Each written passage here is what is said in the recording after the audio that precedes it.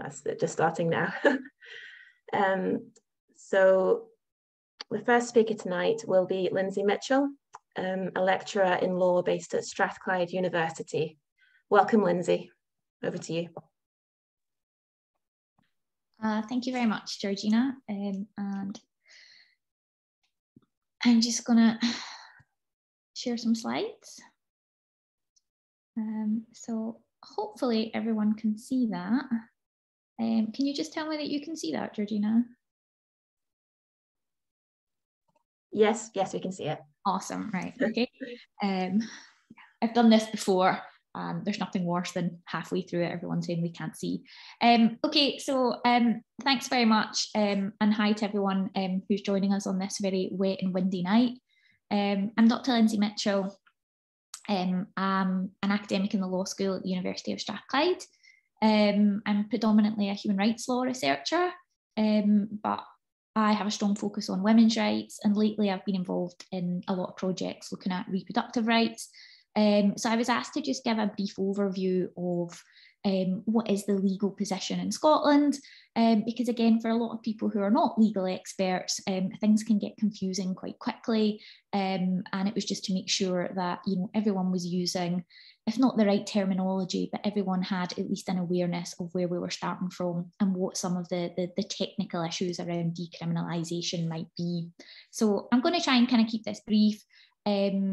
The recording will be available, the PowerPoints will be available. This is not a lecture or anything, but it was just to give people a bit of brief information.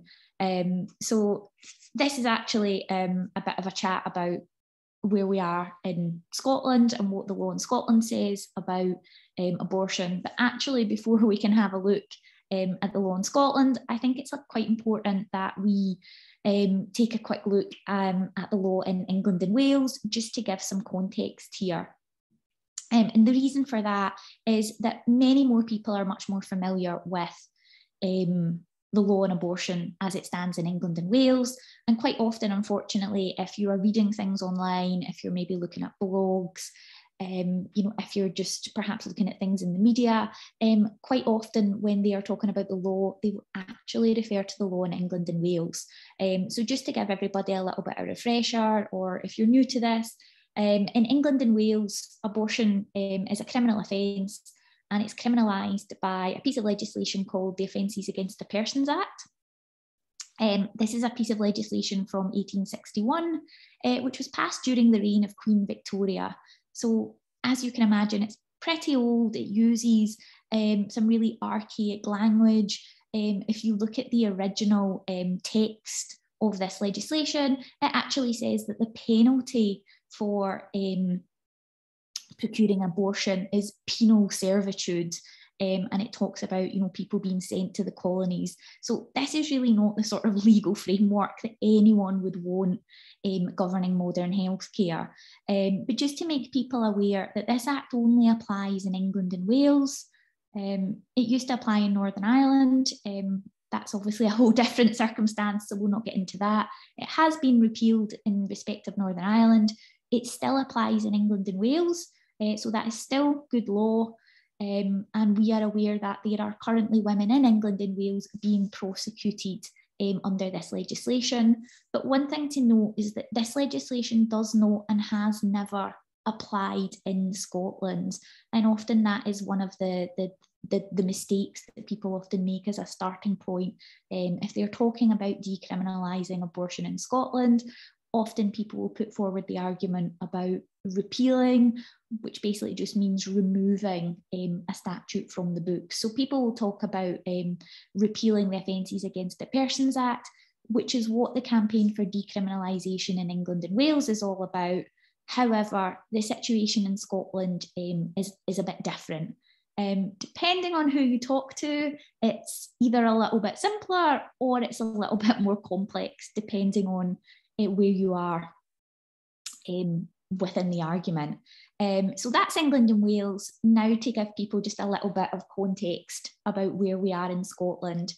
Again, this will be familiar to most people, but Scotland has its own independent legal system, and even after union with England in 1707, Scotland retained that independent legal system, and you see that quite a lot in Scottish criminal law. So many people are familiar with the fact that, you know, the criminal courts and the criminal system in Scotland is quite different from England. You often hear people in the media in England, they will talk about people being charged with manslaughter or GBH. These are not crimes that exist in Scotland. We would use terms such as culpable homicide or assault. So one of the big differences about the criminal law in Scotland is that we tend to not have pieces of legislation that criminalise certain activities. In Scotland, much of our criminal law is governed by what we refer to as common law. Basically, I mean, you could sit through a 2-hour-long lecture on this. I'm not going to subject anyone to it. So basically, in simple terms, it just means that Parliament hasn't passed legislation. The extent and interpretation of the scope of much of Scotland's criminal law is done by the Scottish courts. So what that means for the criminalisation of abortion is that there is no one piece of legislation or no one piece of statute like there is in England that criminalises abortion. So that both makes things a little bit simpler, but it can also make things a little bit more complex because we can't just point to one piece of legislation and say, let's put it in the bin. So some of the starting point for people who do legal research or who are interested in legal history is to go back and look at some of the historical cases of abortion in Scots law. So I dug out a couple and I had a look. And one of the things that becomes clear is that I think even some of the eminent legal professors of the day, these were obviously all men. So I'm not entirely convinced that abortion was something that was really on their radar. There isn't a lot written about it. But one of the first recorded cases of abortion as a crime in Scotland is a man called John Fenton, who was prosecuted in 1761. And there is reference in some of the sort of eminent criminal scholars of the day from the sort of 18th and 19th century. One of them referred to abortion being tried as murder in 1627. Now, we don't know the facts or the circumstances of any of this.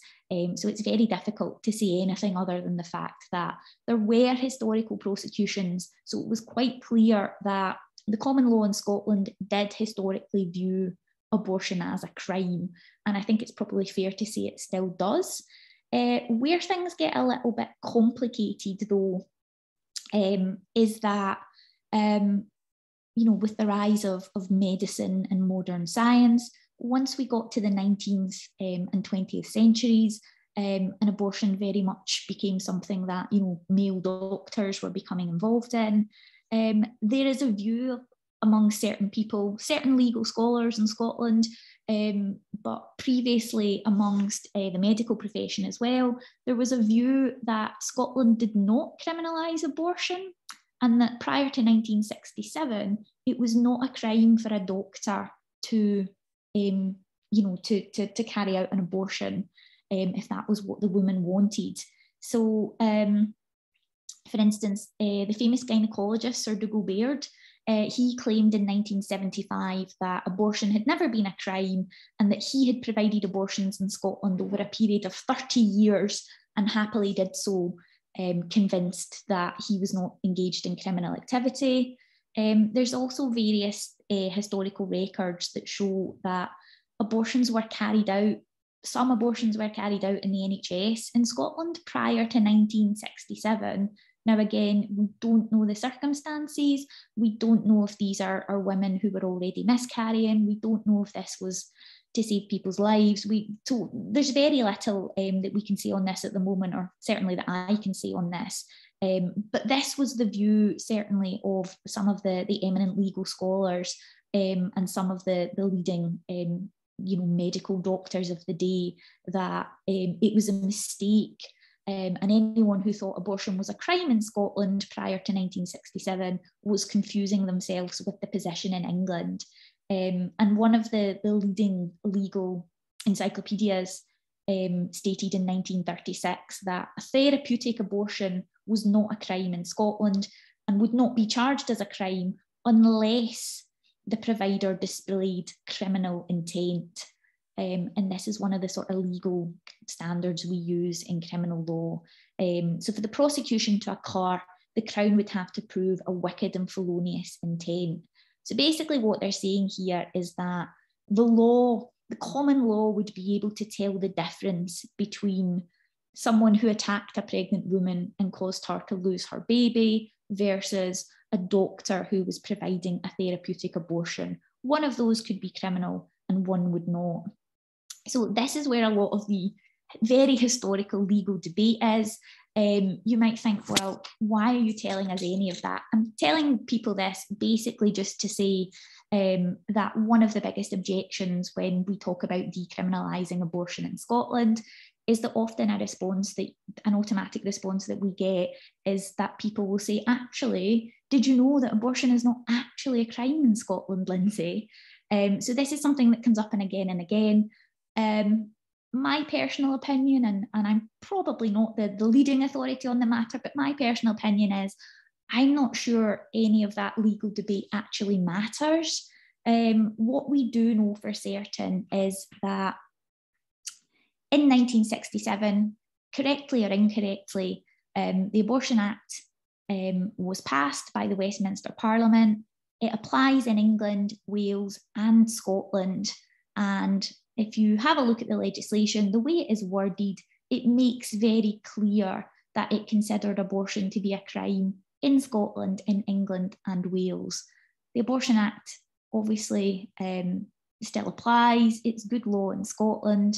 And the Abortion Act it states quite clearly in section 5.2 that any abortion that is carried out with the strict parameters set out in the Abortion Act remains a criminal activity. So this is the framework that we have to work with.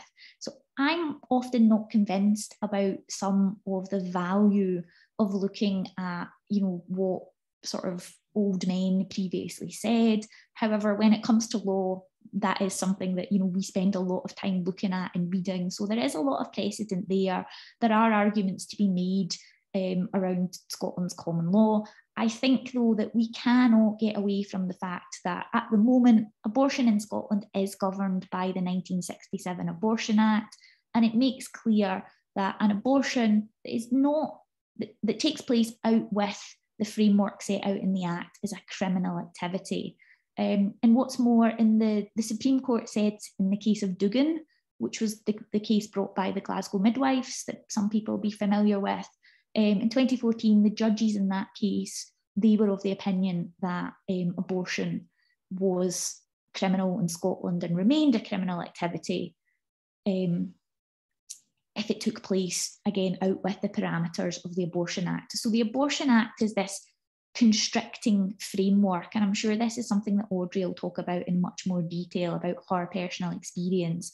But I'm sure, as many of you know, it requires the permission of 2 doctors, and it said that abortion has to be carried out on medical premises, and anything that deviates from that is potentially criminal. And this operates as a bit of a straitjacket. So, for instance, in 2017, when the Scottish Government amended the regulations that allowing women's homes to be classified as an approved place so as to conform with the Abortion Act and allow women to take the second abortion pill in their homes, this was immediately challenged in the courts by SPUC Scotland. They lost the case, but again, they appealed, so this had to go to court again. So legal challenges are really time-consuming, they're really expensive, and this creates delays. So this couldn't be rolled out until we had a judgment from the courts saying that the Scottish Government did have the power to approve a woman's home as a place to take pills. That would mean, therefore, if she took the second pill at home, it was not criminal, and therefore that fit within the constraints of the Abortion Act. And again, during COVID, when the Scottish Government put in place temporary measures to allow women to take both pills at home, it made very clear that it was doing so just as a temporary basis for the pandemic. And I think one of the reasons behind that was that they were very much worried that anti-choice groups would bring a legal challenge. And I think people were really worried that, we would struggle with abortion provision during the pandemic at all then. So one of the big things about the Abortion Act and the framework around it is just how constricting it is. I'm sure Audrey will speak in more detail about this, and the fact that how abortions happened in 1967 is obviously very different from how they are now. But the fact is, the way that the legislation is written, even if you want to change something because it will benefit women, even if something is now good practice or it makes things better, if it doesn't fit within the narrow terms of the Abortion Act, basically it is still a crime. So this is why we talk about decriminalisation, and this is what we mean. We are talking about removing this criminality, this criminal framework from abortion. So I'm often asked, well, why does this matter? Why would we bother? If we're not even sure abortion is a crime in Scotland, if prosecution is unlikely. And what I would say to people, just quickly to finish off, is that just because certain laws are not being enforced at any point in time, it doesn't mean that they won't be enforced in future. So again, if you look at England and Wales previously, if you look at Northern Ireland over the last 10 years, there hadn't been prosecutions for abortion. And then all of a sudden in the last 5 or so years, we see women in England and Wales, we saw women in Northern Ireland being prosecuted for procuring their own abortions. So who's to say, we've seen what's happened in America. Who's to say that this cannot happen in Scotland? So it would be better to clarify the law. Another point just to quickly make as well, that although this is very, very rare, it is possible to bring a private prosecution in Scotland. And again, we know that anti-choice groups are very well funded. We know that they are happy to use the courts to frustrate abortion care. So there is always the possibility that they would fund a private prosecution, even if the Crown Office took a view that it was not interested in pursuing a prosecution. There is always the possibility that an anti-choice group might do that. So I think these are some of the reasons why it makes sense that we want to think about decriminalisation. We want to think about removing those criminal penalties. And what we're saying is that abortion is no longer a crime. It would be a wholly medical matter. It puts patients first, and it allows doctors to provide health care. What we do not mean is that we are not saying about deregulating abortion. All we are simply saying is that there would be no criminal penalties. So in the same way that, lots of healthcare is very, very highly regulated and it's all about patient safety, in the same way with abortion, that would remain the case, but there wouldn't be these criminal penalties or sanctions overhanging how abortion care providers carry out their job and how women have to undergo their abortions. And just finally, to sort of finish off, it's worth pointing out that many countries across the world, I didn't have time to provide the full list, but many countries have already decriminalised abortion, and usually the statistics and the evidence that comes back from these countries is that it's actually better. Usually the evidence suggests that this allows women to access abortions quicker. So there's quite a lot of support for decriminalising abortion internationally. And I think it's quite important that, if Scotland and the UK as a whole, if we see ourselves as, people who care about women's reproductive health, then, I do think we need to move with the times, and, we need to sort of follow the footsteps of other countries who are rapidly overtaking us, and how they regulate abortion within the law. So that was just, hopefully people found that helpful. Obviously, I'm happy to take any questions for anyone later. And as I said, the slides and stuff will be made available. So I'll stop the screen share now and I'll hand back to Georgina.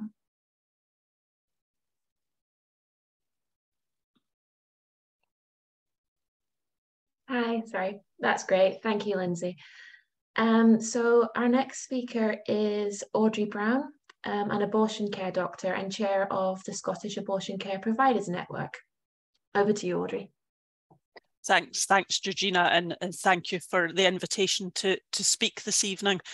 So as Georgina says, I'm a doctor working in abortion care. I've been providing abortion care in NHS Scotland for over 30 years.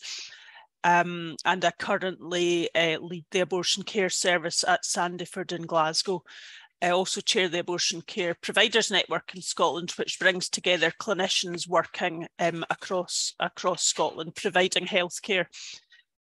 Lynsey's talk was absolutely brilliant, and even as someone working in abortion care, it's really good to just remind us about that background to abortion law and how that currently sits. I was sort of laughing to myself when Lynsey mentioned historically about old men sort of pontificating around abortion law and abortion rights, and unfortunately those old men haven't gone away, and I think we can all think of older men who are currently interfering in abortion provision in Scotland. So what I wanted to do was take you through really a journey which covers patients and abortion care providers' experience of working with the abortion law as it stands in Scotland. What I think you'll find is that this shows that the abortion law currently is very frustrating for staff and patients. It delays treatments. It causes unnecessary demands on staffing. There are the risks of prosecution and the stress that can bring. And it can also sometimes be used as a tool to delay people's access into abortion care. So I'm going to illustrate a number of points with sort of patient stories. One of the things I want to look at is how the requirement for the 2 doctors' signatures can impact on care. I want to show you how the Abortion Act is used to very much limit the role of other healthcare providers like nurses and midwives in healthcare. Also, the Abortion Act restricts the location of where an abortion can take place. Even although there have been some changes recently around medical abortion medications, there are still restrictions on where mifepristone, the first abortion drug, can be taken.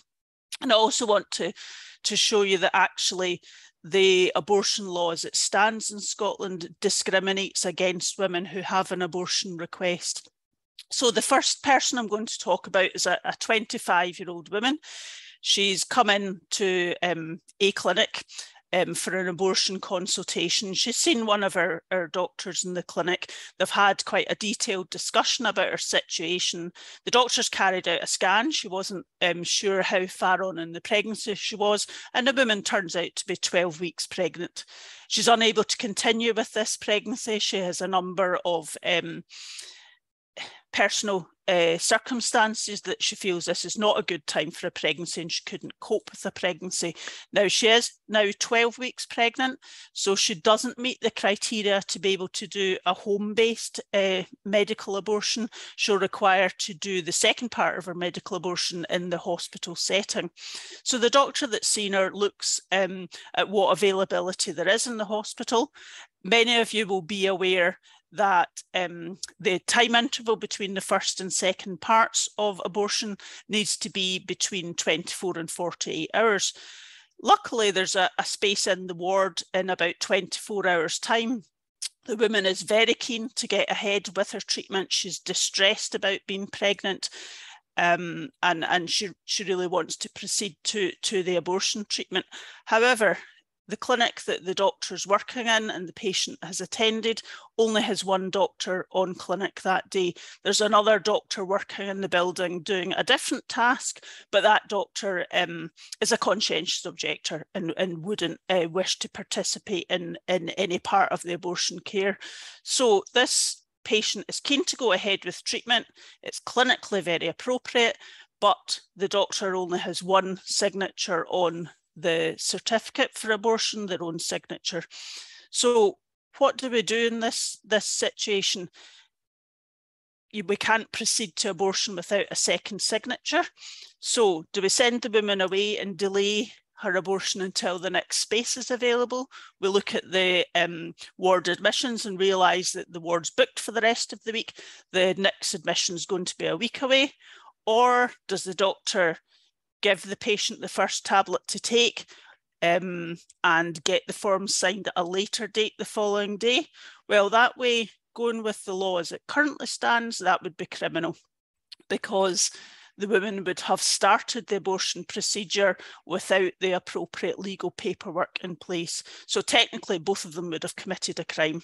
So the only solution there would be to delay the women's abortion until the appropriate legal paperwork's in place. And of course, we know that whenever you delay an abortion, when abortions become later, risks increase, the woman is more distressed, etc., etc.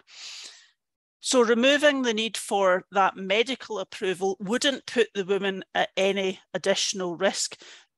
There'll be clinical protocols, the woman will have informed consent, the drugs will be exactly as they are just now, but it'll mean, like as someone could for any medical procedure, the clinician looking after them and the patient make the decision between the two of them, and the treatment goes ahead. So the requirement of the two doctor signatures certainly can delay and impede timely care. The second person I want to tell you about is someone who's younger. She's 18. She has come into the abortion care clinic and had a consultation with one of our very experienced abortion care nurses. Our nurses work in a very extended role, so they've done the entire consultation, found out about the woman's situation, her medical history, her needs, etc. The nurse is also trained to do a scan and has done an ultrasound scan confirming that the woman is in early pregnancy. She wishes to do a medical abortion at home and is keen to start that as soon as possible.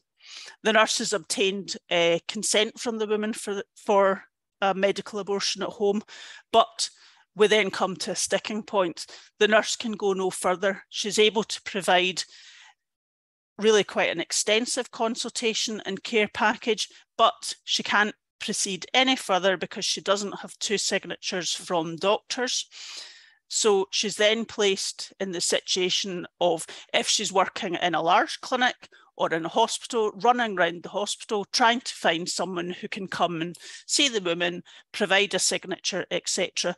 Now, we know from previous research about people accessing abortion care, one of the things that they find distressing and upsetting is having to repeatedly tell their story to different people, having to justify their decision to different people, and that stress of we're trying to find someone to sign a certificate to give you permission to get an abortion it is not a good situation for someone to be in. It's stigmatizing, they feel vulnerable, they feel unconfident that they're going to be able to get an abortion.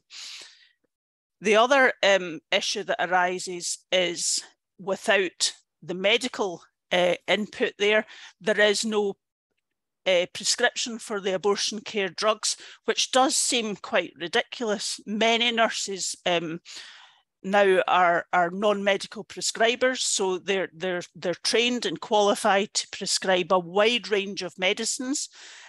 Nurses can prescribe drugs for cardiac drugs for heart disease. They can prescribe controlled drugs, including morphine, diamorphine, etc. But they are not allowed to prescribe mifepristone, the first drug in the abortion medical abortion package. Now, there's probably very few drugs that are actually as safe as mifepristone to take. Mifepristone's deemed by the World Health Organization to be an essential medicine, which saves people's lives, but nurse prescribers are not allowed to prescribe it. So again, the Abortion Act is really very much limiting the role that nurses and midwives can actually play in abortion care. It seems really to set back nursing and midwifery practice. So we'll move on to case 3, which focuses on the location of abortion and where that can take place. So this woman is 29. She does a telemedicine abortion consultation with our service. She has phoned in, she's spoken to one of our doctors or nurses on the phone. She's absolutely sure of her decision, and she's early in pregnancy and she wants to do an early medical abortion at home. As Lynsey mentioned, in 2017, excuse me, the law was amended to allow women to take misoprostol, the second tablet, at home. But at the start of the pandemic, there was a further change to allow women to take both parts of medical abortion at home, as long as they met certain criteria. So this patient meets the criteria to be able to do an early medical abortion at home. However, as part of the consultation and discussing her reasons for abortion, she's explained that she is unfortunately living with a very controlling partner. She's in the process of trying to move on from that relationship, but hasn't yet managed to do that. She knows that if her partner finds out that she's pregnant, he will absolutely force her to continue with the pregnancy. So she doesn't want to do that. She's very sure she wants to go ahead and have an abortion. It doesn't suit her to have the medicine pack delivered to her house, either by post or by courier, because, as I say, the partner's very controlling. She fears that he would open the pack, he would destroy the medicine, etc. So she comes up with a plan that she wants to collect the medicine pack from the clinic and then take it to her friend's house. Her friend knows about the situation. Her friend's trying to support her to be able to escape the relationship, and she wants to do the medical abortion at her friend's house with the support of her friend and distant from the partner. However, the law doesn't allow her to do that. The law around early medical abortion at home only allows the abortion to take place in the patient's place of residence. So we're then faced with a further choice. Does she take the medical abortion pack and hide it in her house? But then there's a risk of him finding out. If he finds the medicine, she thinks he'll destroy them and not allow her out. She'll be forced to continue with the pregnancy. Does she go into hospital? We could organise for her to go into hospital and do the medical abortion. That would be a legal place for her to do her abortion, but that would mean a delay until we can get a hospital bed organised. It means she's got a further journey to be able to travel to hospital. He limits her finances, so she's not sure she would be able to afford that extra journey to get to hospital. Or do we just turn a blind eye to the fact that she's already told me that she's going to take the medicine pack to her friend's house and do it there? But then, of course, she would be committing a crime, carrying out an abortion in a place that's not approved. And I guess I would be a party to that crime if I knew it was taking place. So the law, although it has improved over the past few years on place of abortion, it currently is still very limiting, particularly for people in difficult circumstances. The same could apply.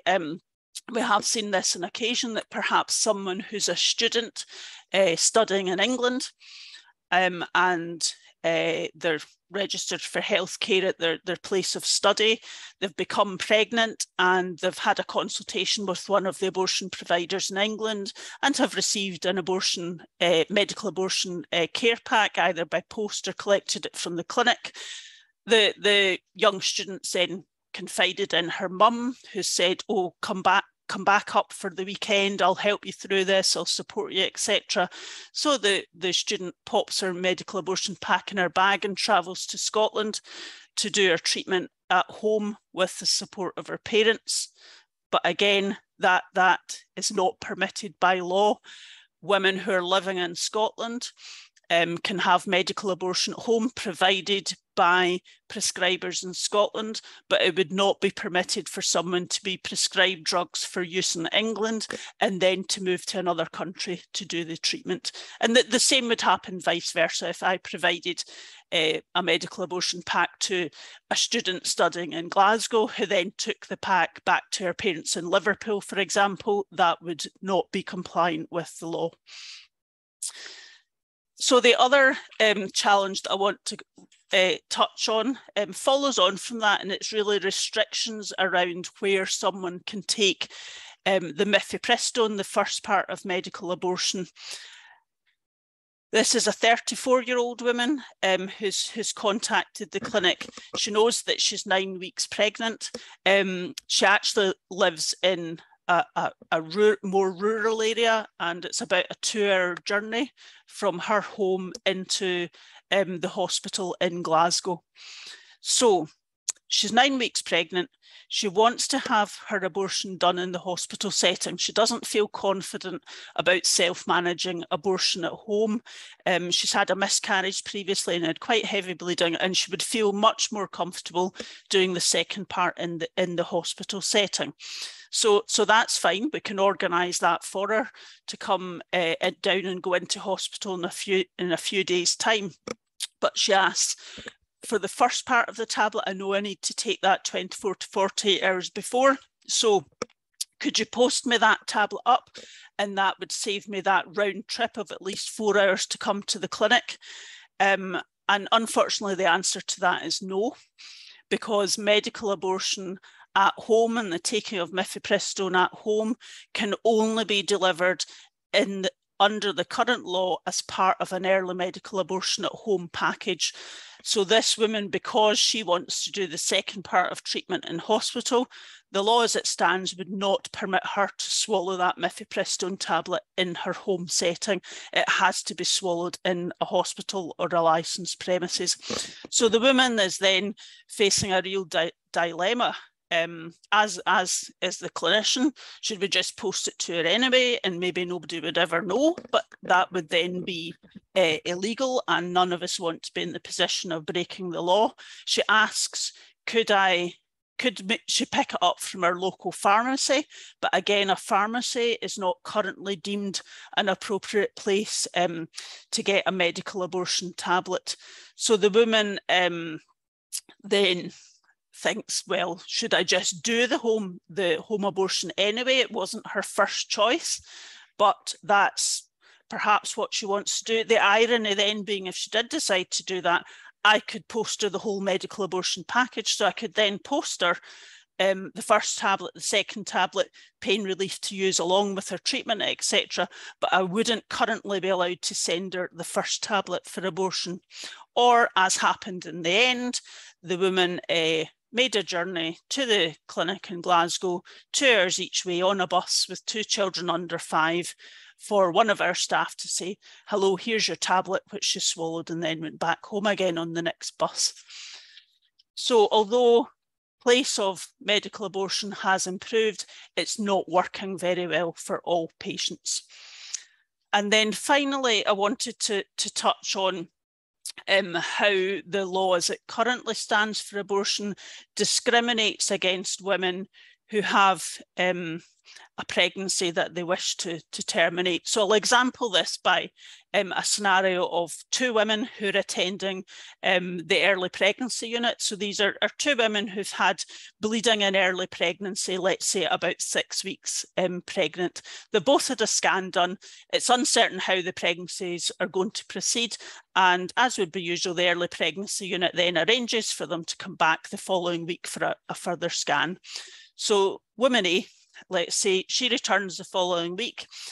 She has a rescan done. She's continued to have a bit of bleeding, and the scan shows that the pregnancy has actually stopped developing. So she's had what you may term an early pregnancy failure, which would then go on and become a miscarriage. So the midwife that's seeing her at the early pregnancy unit offers her condolences for the pregnancy not continuing. She discusses the options for management. There's a possibility of just waiting on a miscarriage. There's a possibility of using the same medication as medical abortion to induce a miscarriage, or she could have a surgical procedure carried out. The woman doesn't want to have a procedure carried out in hospital. She's keen to manage her miscarriage at home, and she would like the miscarriage to be induced as soon as possible. So the midwife is able to support that choice. She's able to prescribe the medicines that are required for inducing the miscarriage. Those medicines are mifepristone and misoprostol, exactly the same as we'd use for abortion. And the woman leaves that day with her treatment and goes home to miscarry over the next day or 2 in the comfort of her own home. Woman B again, she comes for her rescan. Her scan shows that her pregnancy has continued. She's about 7 weeks pregnant. The difference is that her scan has a so-called fetal heartbeat, as it would be called, which is really a pulsatile movement, but her pregnancy is viable. She explains to the midwife that's seeing her that there's absolutely no way she can continue with the pregnancy. She'd really hoped it would be a miscarriage. She's already got 3 young children and couldn't possibly take on any more. Unfortunately, the midwife can't help her. The midwife isn't allowed to prescribe mifepristone and misoprostol to cause an early medical abortion. And the only way for her to get an abortion is to then be referred into the abortion service. So this results in a delay until the woman gets an appointment at the abortion service. She goes there, she has to repeat her story again and explain about the 3 young children and her inability to cope. And she then requires to have her medicines prescribed, exactly the same medicines as Women A, but hers need to be prescribed by a doctor, and 2 doctors need to sign a certificate to give her permission to have an abortion. So really, the Abortion Act, to women in early pregnancy, they're not able to be given an equal choice of options, and a midwife can prescribe treatment for one woman but not for the other woman, and that is solely because one woman's scan had some cardiac activity and the other ones didn't. Equally well, Woman B, who had the viable pregnancy, if she was then happy with that and she decided she was going to continue the pregnancy, then she would go on to antenatal care. She could be looked after throughout her entire pregnancy by midwives. She could have her baby delivered by midwives. There would be no requirement necessarily for any medical involvement. Everyone accepts her choice and everyone supports her choice, and she doesn't need any permission to go ahead and have a baby and be responsible for a child for the next 16 years. But if Woman B wants an abortion, she needs to get a certificate signed by 2 doctors to give her permission. She needs a doctor's prescription and she needs a further consultation. So I think hopefully that journey through those cases would demonstrate to you that there's numerous situations where the abortion law actually inhibits person-centred and modern care. It discriminates against people who wish to terminate their pregnancy. And I certainly think it's time that abortion law needs to be modernised for care appropriate to this day and age. And that view is shared by really all the professional bodies that are involved in care of pregnant women. So the Royal College of Obstetricians and Gynecologists, Faculty of Sexual and Reproductive Health, Royal College of Nursing and the Royal College of Midwives are the professional bodies that govern people providing abortion care, and they all support decriminalisation. Thank you. Thanks very much, Audrey. No, that was really interesting. So I would now like to ask Alys Mumford from Engender to speak. Thank you.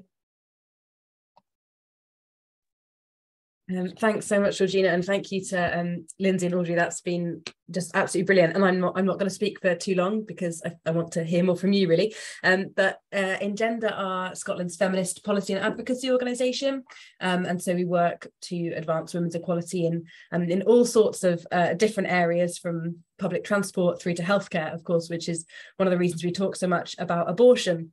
And because it is a keystone feminist demand, it's really at the heart of women's rights, to allow women rights over their own body, over their own life choices, and over their own healthcare and well-being. And so decriminalisation is something we've been calling for, along with Abortion Rights Scotland, for a very long time. And often that conversation can turn into, and Lynsey touched on this, but why bother pushing for decriminalisation? It's not really a problem. The myths around it not even really being criminalised. And it can be seen as an either or. So it can be seen as saying, well, either we should talk about decriminalisation or we should talk about improving services. And you know, and we know that access to abortion is not great for people in Scotland in many ways, and we've already had a question about people having to walk past protesters, but as Audrey's shown there, is that clearly the law has an impact on this service provision. So it's not an either or. We can't just talk about improving services without examining the legislative underpinning of how we talk about women's reproductive rights and bodily autonomy. Clearly, we need both. And we need to be talking about decriminalisation at the moment, because the world is showing us that we cannot be complacent when it comes to abortion rights and women's reproductive rights in general. So we've seen obviously the overturning of Roe versus Wade and the sort of the almost instantaneous attack on women's rights that's come from that, and the reduction in provision. We've seen the prosecutions happening in England and Wales, and of course we've seen decades of this in across the island of Ireland, in women being criminalised, stigmatised, and attacked for trying to have some sort of say over the timing and size and manner of their families and their lives. But we also need to be talking about it now, because there is chance for change, and that's a nice way to be talking about it, in that we think there is hope, that we can actually make this happen and bring about those changes that Audrey's talking about, bring about that clarity, and by removing it from the legal system and making it purely in healthcare that Lynsey talked about. And in Scotland, services are improving. We've seen the move to telemedical abortion, we've seen movement on buffer zones. We're not there yet, and globally, the trend is towards better abortion provision. You wouldn't think that from looking at the news necessarily, but actually we've got papers, and I can share them in the chat and in the email that goes out afterwards, that show that globally the trend is towards women's reproductive rights. It's towards better services, it's towards removing abortion from the criminal justice system. And that's great, and we should be not just part of that movement, we should be at the forefront of that movement, in saying that actually this is a fundamental women's right, and we're going to remove it from the criminal justice system. One thing that's often tricky, and one of the things I was asked to talk about, is where political parties in Scotland stand on this issue, and so where are the levers for change, how likely are we going to get this through? And it's quite difficult to know. We know that the public in Scotland is pro women's rights to choose, and pro-abortion. And we don't know a huge amount about politicians, and that's partly because the work hasn't been done in terms of the intensive polling that's needed, and public, you know, and surveying of politicians. But it's also because historically parties have been quite cowardly in talking about this. It's been an issue that has often been left up to, you know, individual politicians and MSPs being given a free vote on this. It's maybe been something that parties say, well, yes, of course, in principle, but we get a bit icky when we're talking about the details because we're women, and it's seen as a polarizing issue. And actually, again, if we look at public opinion, it's not necessarily that polarizing. So it's sometimes difficult to know where parties and even individual politicians stand on this. But again, that is something that's changing. And I think that's one of the very few positives we can see from things like the crackdown on abortion rights in the US. So we've seen a sort of emboldening from people of talking about this. So both in the US, certainly if you spend time on Twitter and things, you'll see a shift from people saying, well, of course, women should be able to access abortion. I'm pro-choice. In extreme circumstances or in these cases, and that's something we hear again and again. And it goes back to what Lynsey's talking about with the law. Fatal fetal abnormality, health of the mother in cases of rape and incest, and conversation is often sat in that sphere of like, if a woman really needs the abortion, if something terrible's happened, she should be able to access that. To actually now people saying, no, I'm pro-abortion. I'm not just pro-choice, I'm pro-abortion. It's a good thing. It can liberate women. It can be good for society. And this is absolutely a thing that we should be proudly saying. Many, many women in Scotland access, and others who can become pregnant access in Scotland. This is a thing that can have a positive impact on people's lives. The most common emotion people feel after accessing an abortion is relief. And we shouldn't be talking about it as this thing that happens in extremis. And we're seeing that with political parties as well. So we've got a motion coming to SNP conference this weekend, which affirms abortion as a fundamental human right, as well as talking about those services. Again, saying we need to attack this from both sides. We need to improve the experience of women and other pregnant people accessing these services. But underpinning that, we need to say, this is a human right. This is an issue of women's rights. This needs to sit within healthcare and not within criminal justice. Similarly, we've seen local authorities reaffirming commitment to women's rights, saying that they want to be the test cases for buffer zones, and that sort of horror that's happening in the US is making people think, well, that's not what we want here, and actually it's not that far away from happening. So we need to be open and vehemently supportive of this as an idea. And we're seeing other changes in Scotland that will enable this conversation to happen. We're seeing the incorporation of various UN human rights instruments, and of particular interest to us is the Convention on the Elimination of All Forms of Discrimination Against Women. So the CEDAW Convention, which is coming into Scots law, it's going to be incorporated. And this could be a chance to say, look, we've got this. On the one hand, we're saying we support women's rights.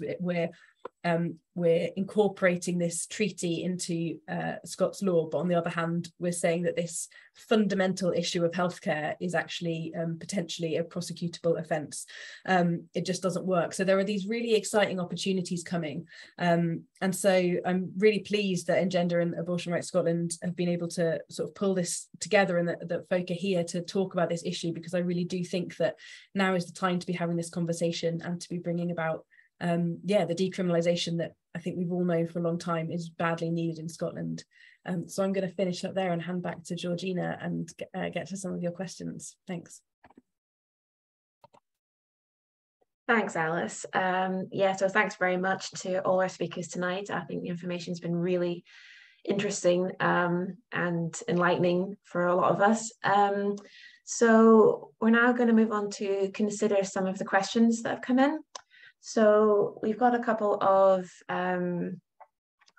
questions through in advance, so I'm just going to run through those now and see if any of the speakers would like to come in. So one of the questions we have is, where do the speakers think that objections could come from, and how do we best prepare for that?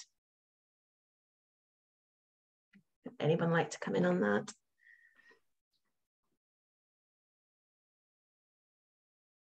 Do you want me to start, Georgina?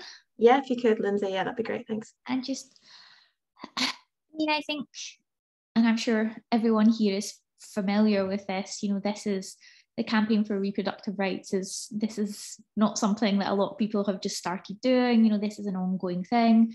But I think the one thing that is really starting to depress people is not just what's happening in places like America, so we see this roll back, but is the fact that the money that funds what is happening in America is starting to kind of percolate, across Europe and within Scotland. So I think, whereas previously we were able to say, oh, here is a particular group of people within Scottish society who, for whatever reasons, they will never agree with abortion. They're not willing to sort of understand or get on board with it. It's almost for them, it's just an ideological position. I think there is obviously going to be that. There's obviously going to be, the religious conservatives. I think the worry, though, is that with this money, that, how much influence then is being bought to, encourage, ordinary people who generally are in favour of abortion. So I think there's those who traditionally have always been opposed to abortion and have always campaigned against it, and the traditional anti-choice groups.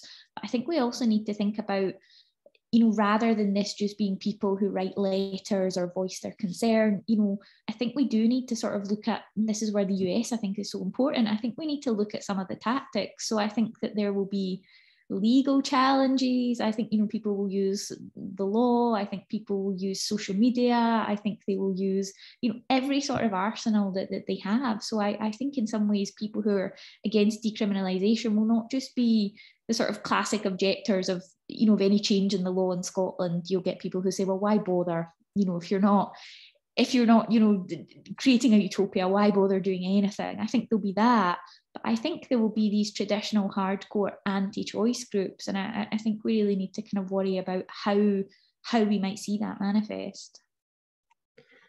Thanks, Lynsey. I suppose another question that leads into that is it very likely there's going to be a legal challenge to any changes that we want to bring forward? Yeah, and I'm conscious of the fact of letting other people speak, but I attended the First Minister's summit on abortion on behalf of abortion rights, and this was one of the things that we discussed, and the politicians there were very open about, and they understood.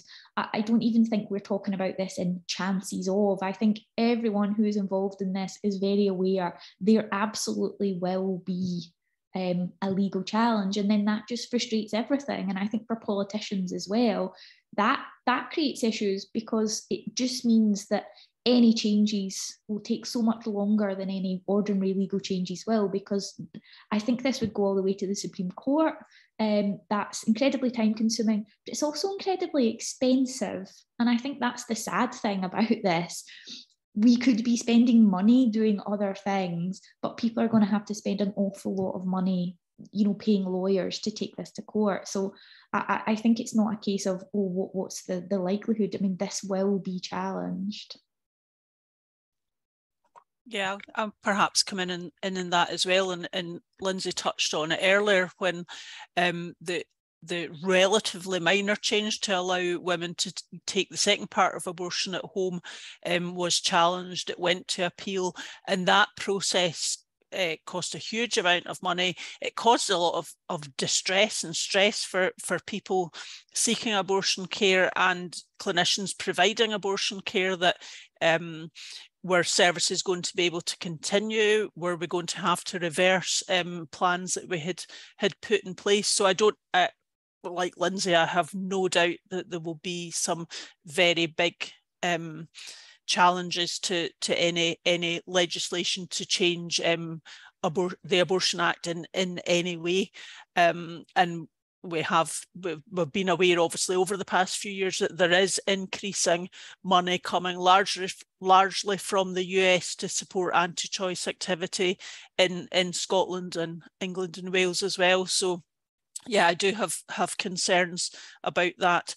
I think as well, some of the narrative which then follows any discussion around decriminalisation then becomes very, very frightening, very alarmist, and there's then inference that it would just be a complete free-for-all. People would be aborting babies up to the very second before the gasp breath, etc. And of course that's not going to be the case. And I would always take the example of, having your appendix removed because you've got appendicitis doesn't require any law around it. You just have it done because you need it done.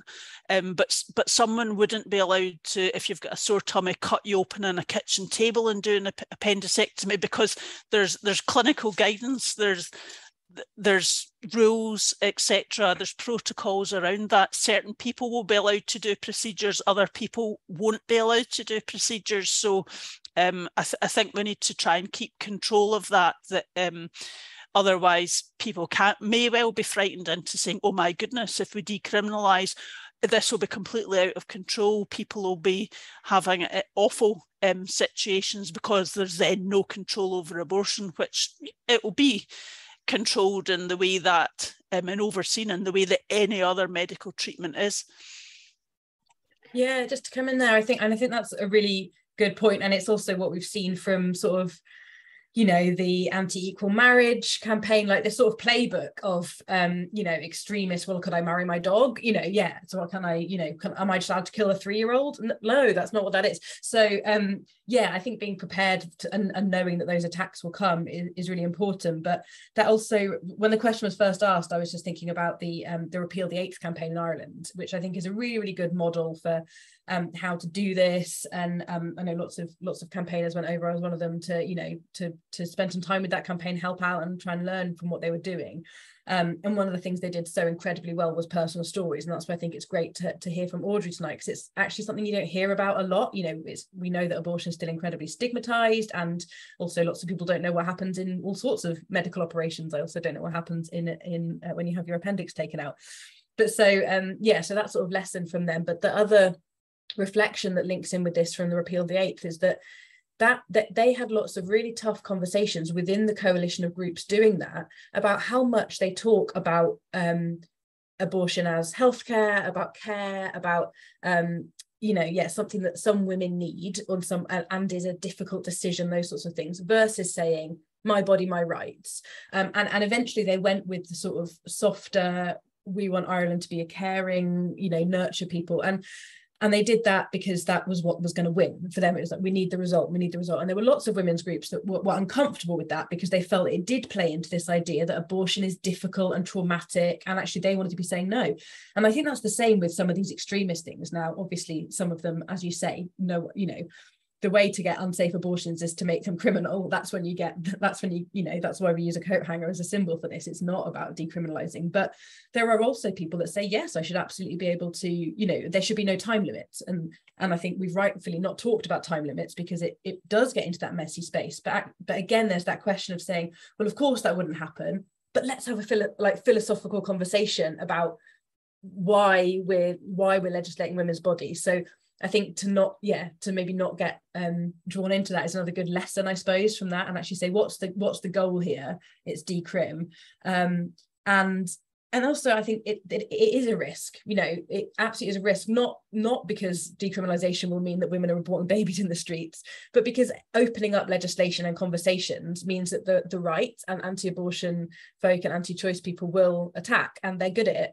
You know, and you know, we will talk that the world is scary and there's money coming in, and shout out to Open Democracy, who are doing lots of really interesting work, like trying to look at where this money is coming from, and I recommend sort of looking at their investigations in this. But it absolutely is a risk, and I think the way we overcome that is being prepared for it as campaigners, knowing where our allies are and making it watertight. There will be litigation, absolutely. And so again, thinking what, like, strategically, how are we doing this? Where's the money coming from? All these things. And that's why it's so important to have these conversations and talk about it. And because we need to be ready when the opportunity comes, like with COVID, that happened. And people, because we'd thought about telemedical abortion, there were already calls to allow women to access abortion at home. It was very obvious, COVID's hit, women cannot get to clinics. Right, let's get this in place. And then it's much easier to make the argument, well, you can't withdraw that now. You've given this ability to women, to medical practitioners. So yeah, I think being ready is the key thing, and yeah, and expecting it and knowing it's going to happen, but there's more of us than there are of them. That's great. Thanks you guys. That was really good. So we've had another question. Somebody's asking is it true that women are getting sent to England from Scotland for abortions? And if so, why is that? I don't know if Audrey, if you can shed any light on that. Yes, currently there are a very small number of women who are largely people who are between 20 to 24 weeks pregnant, so up to the legal limit for abortion. Currently, none of the health boards in Scotland are able to provide abortions above 20 weeks for women who are requesting an abortion. I think that the reason for that is there's a particular set of skills, I suppose, that a clinician would need to be able to do an abortion at that stage. It would either be a specific surgical procedure, which would require additional training and skills to be able to do that, or there is a possibility of a medical procedure which requires a pre-treatment procedure to ensure the fetus wouldn't have any signs of life. And currently there isn't anyone in Scotland who is able to provide that care for women seeking an abortion for their own choice. So last year there were around 40 or so women who were between 20 to 24 weeks pregnant who were unable to get care in their own health board, and their NHS board paid for them to access that care through one of the abortion care providers in England. Previously, it was a higher number of women. The numbers have come down over the past few years. I think going back 4 or 5 years, there was probably about 100 women a year had to travel to get care. But even although the numbers are small, that's still 40 or so women that are not currently getting care in NHS Scotland. And I think it's something that was touched upon in the First Minister's Summit earlier in the year, although that wasn't the main topic of the summit. It is something that is under discussion in Scotland. As we've discussed, abortion law is devolved. Government wrote to health boards within the past few months advising that all boards are expected to provide abortion care at least up to 20 weeks, and asking boards to look at how we can work to provide a later abortion service in Scotland. So I think that would likely perhaps be a couple of boards that work together to provide that very specialist care for women across Scotland. And it would require, realistically, at least a couple of doctors to undergo that additional training to be able to provide that care. There's no sense in training one person, because then if they're off, the care can't be provided. So I think it will move forward, but currently it's a gap in service. Can I just jump in there as well and say that, yeah, I mean, and this is talked about quite a lot, that, women are being sent down to England, and obviously it is shocking. People should be able to access the service they need as close to themselves as they can. But I suppose I just wanted to say that provision for women in the islands and highlands, we see people travelling a really long way to access abortion services, even within Scotland. And if you look at some of the islands and the way the ferries are set up, that's a 3-day visit to get through to Inverness, about getting childcare, about maybe losing income if you're on 0 hours contracts, about all those things. So while rightfully people are talking about women having to go down to England, it is worth highlighting that actually women are having to travel long distances and at cost in various ways within Scotland as well. So I think, again, that's where the principle of abortion needing to be as local as possible is really, really important. Yeah, absolutely. I couldn't agree more. And obviously the number of people needing earlier abortions is much, much greater than the number of people requiring later abortions. I think, telemedicine has made a huge difference to many of the women in those remote and rural locations. As you say, from the Western Isles previously, you would have had to travel over to Rigmore and Inverness to be seen. Now with telemedicine consultations, as long as someone is suitable for telemedicine, if someone from the Western Isles contacts our clinic, we'll do a telemedicine consultation, and then we send their abortion care pack by recorded delivery to their home, so they should get that within a few days of the consultation.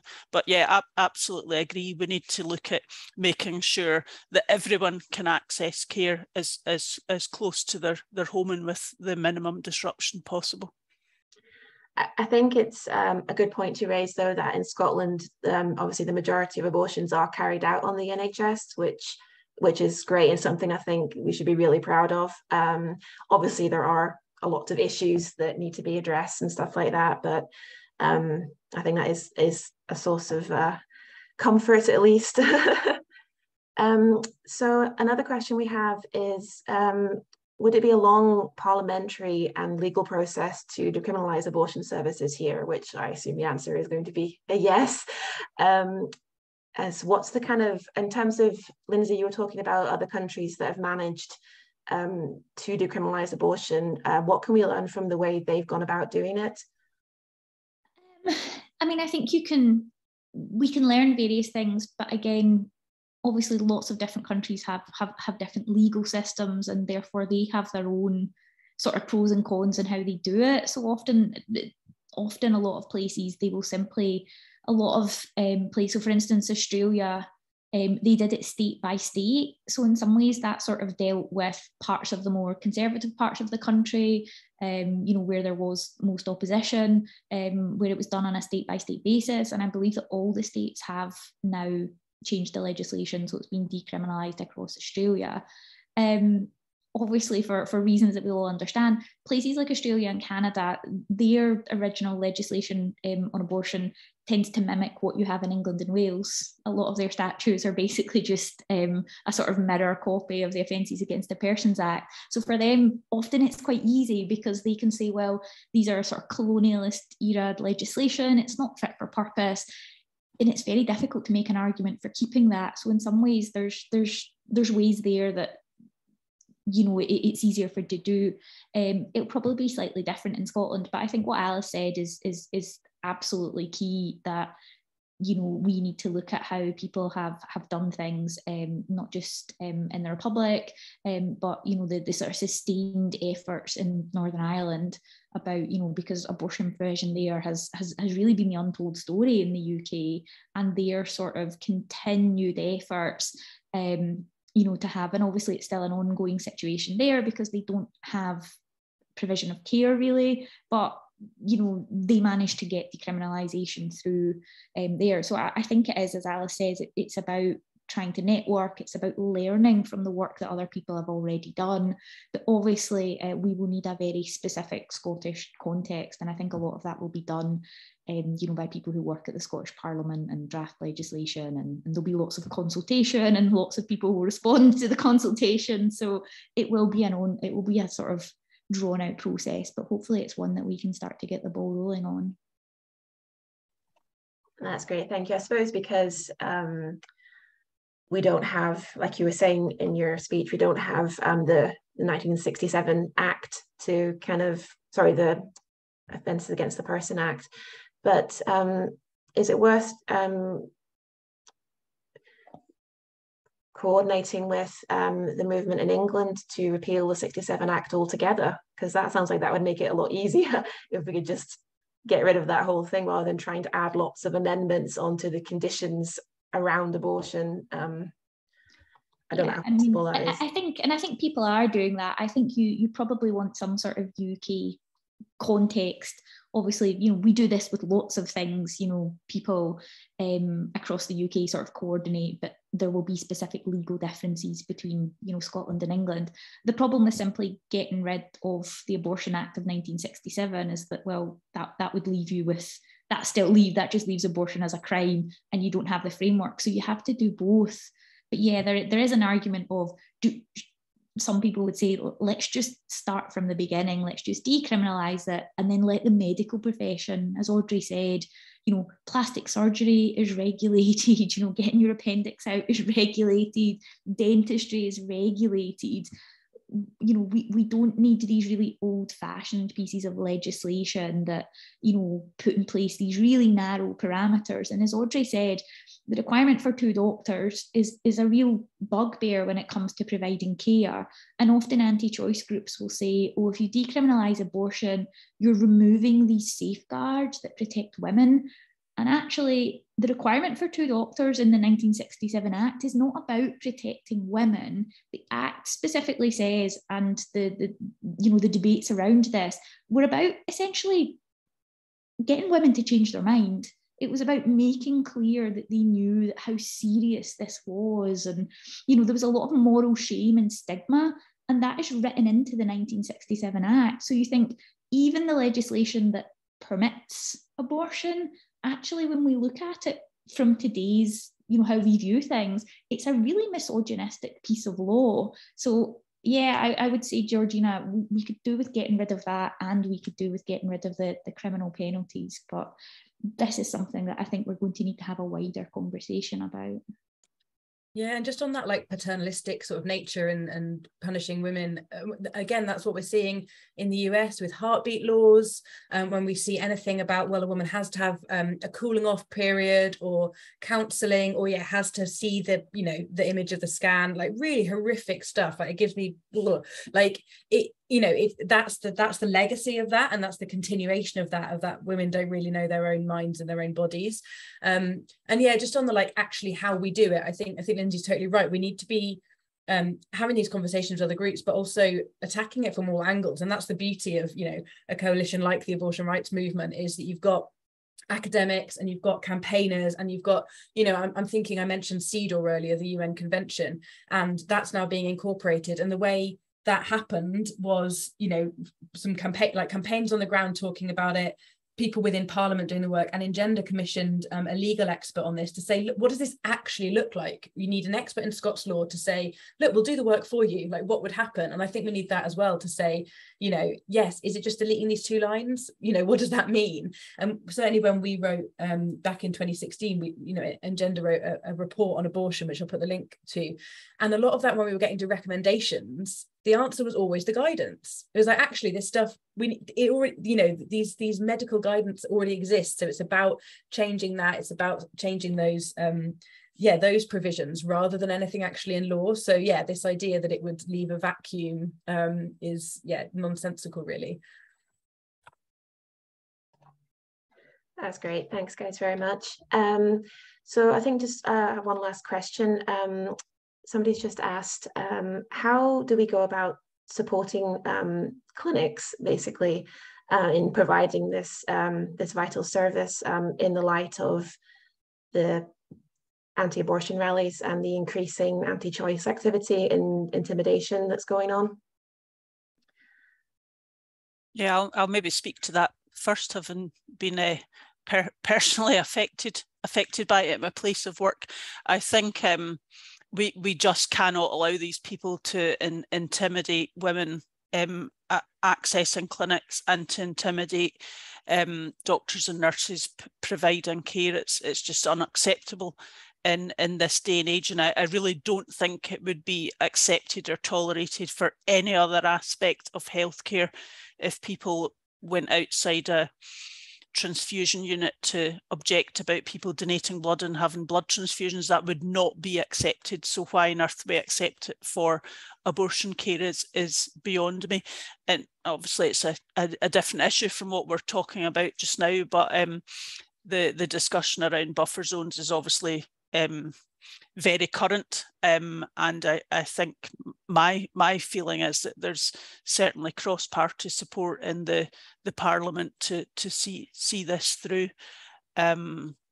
It's just very intimidating and upsetting, and I get very annoyed with some of the discourse that's on social media saying that, oh no, well, we're not harassing or intimidating people. If women feel harassed and intimidated, that's their fault. That was not our intention, which is, you know, exactly back to bullying, violence against women, emotional bullying, and it's just unacceptable in any healthcare facility.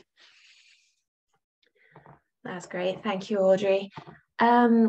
So I'd like to thank everyone for their time tonight, especially our speakers. Really, really great job. Very interesting and lots of information, I'm sure, for us all to think about and work towards going forward. And as I bring the meeting to a close, I'll just ask each of the speakers to give a final comment.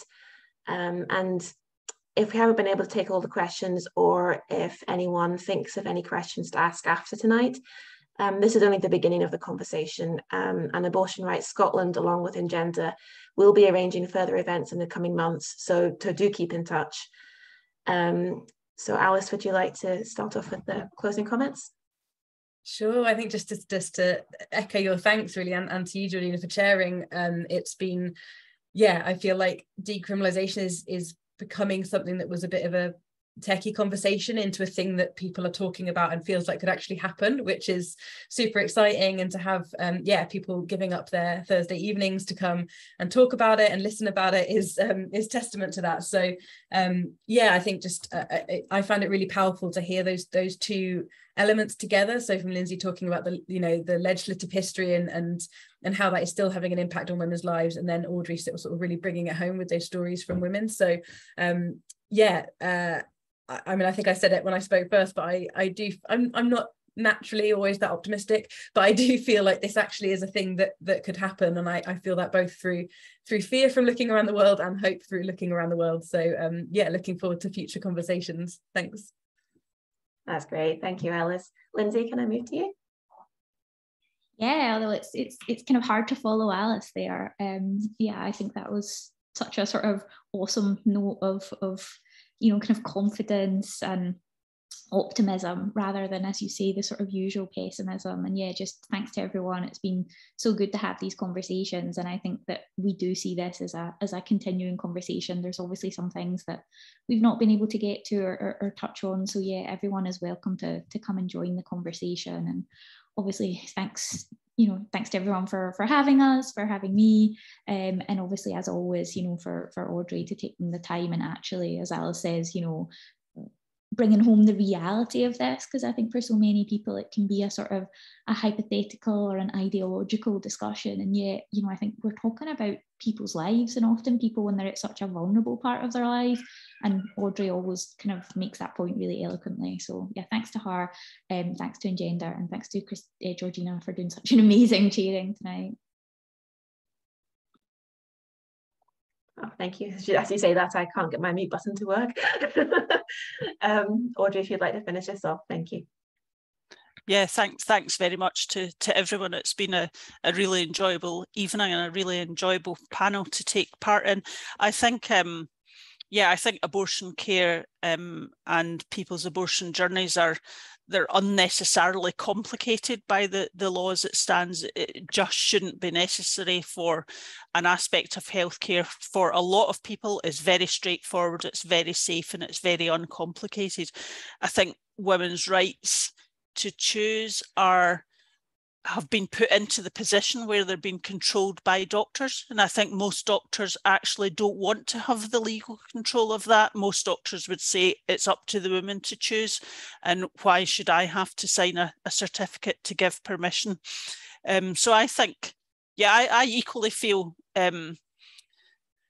quite positive about the situation. It is good to hear the discussion taking place in lots of different settings, and for once I do feel optimistic. I think we are on the brink of something, and it's really good to be able to grasp that enthusiasm and hopefully bring lots of people on board with us to really push for a change that will improve women's rights and women's choices in Scotland. Thank you very much. I'd just like to say thank you to all our speakers again for doing such a wonderful job, and thank you for everyone who has turned up and listened and engaged. It's been really productive, I think. And also thanks again to Engender for making this event possible tonight. So we will send out one email to all of tonight's participants after this, just with information on how to sign up to Abortion Rights Scotland, for information on future events and campaigning that we do. This will include details of meetings that are going to be taking place in Glasgow on Thursday, the 10th of November, and in Edinburgh on Saturday, the 12th of November, and also how to access the link for the recording of this event tonight. So I'd just like to leave by saying, do get involved. Change comes when we organise together, and we look forward to working with everyone in the future. So thank you all very much indeed, and good night. Bye, thank you.